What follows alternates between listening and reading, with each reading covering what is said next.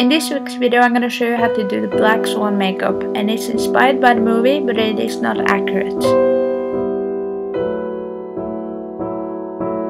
First I'm using white grease paint to just cover my entire face and expose areas. And I am using this brace thing, so if I'm talking a bit weird in this video, that's why. I'm listing all of the products I'm using down below, but you do not need to use the exact same brand as me, just the same product. Using black face paint for the eyes, I'm just lining out everything, and I'm starting with my nose and then I'm working my way out. I'm just creating the outer shape and then I'm gonna fill in the little squiggle lines in between afterwards.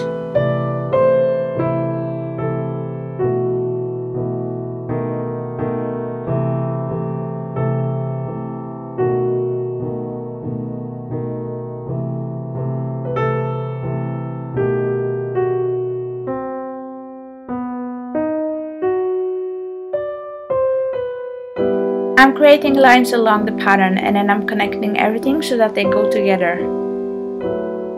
So you can see I'm just dragging over the eye and then I'm connecting the inner corner to the line on the outer corner. And then I'm just continuing with the lines and make everything connected. And then I'm making little feathers on the edge. Now I'm starting with the scribbles in the inner corner and I'm just creating lines that go down.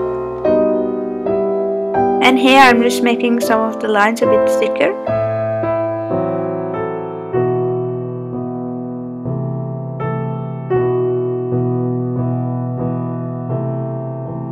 And I'm creating the pattern by making little boxes inside of the design.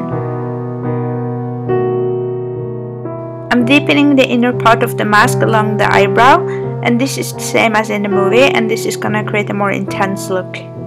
Apply mascara and add on some false lashes if you want.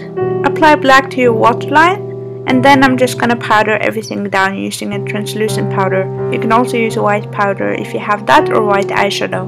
I'm applying some plum lipstick to finish the design, but if you want it to look more like the movie, make sure to put in some red lenses as well.